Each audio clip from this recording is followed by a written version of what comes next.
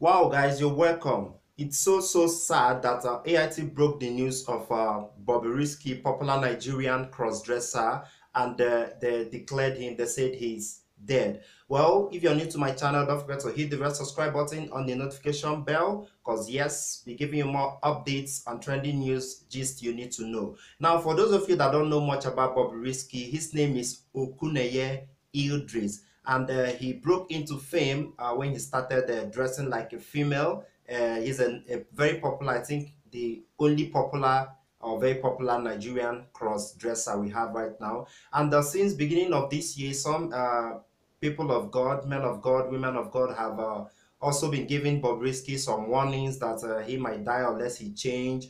Some time ago, he has received a lot of insults, and people around are not really happy with his cross-dressing, because yes, it's like something that is not good for the youth. He has influenced a lot of persons. That's what they are saying. But now it came to the notice of Bobrisky when seeing the post of AIT. Let's check out this post.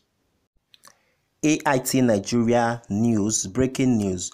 Controversial Nigerian crossdresser and male barber aka Bob Risky is dead. Speaking to newsmen at the Lagos State University Teaching Hospital, Dr. Mark Manzara stated that Bob Risky was rushed to the clinic in the wee hours of yesterday after surviving a fatal accident, allegedly on his way to a party. The doctor stated that though he was conscious as at the time of entry into the clinic, there was nothing they could do as he had lost so much blood.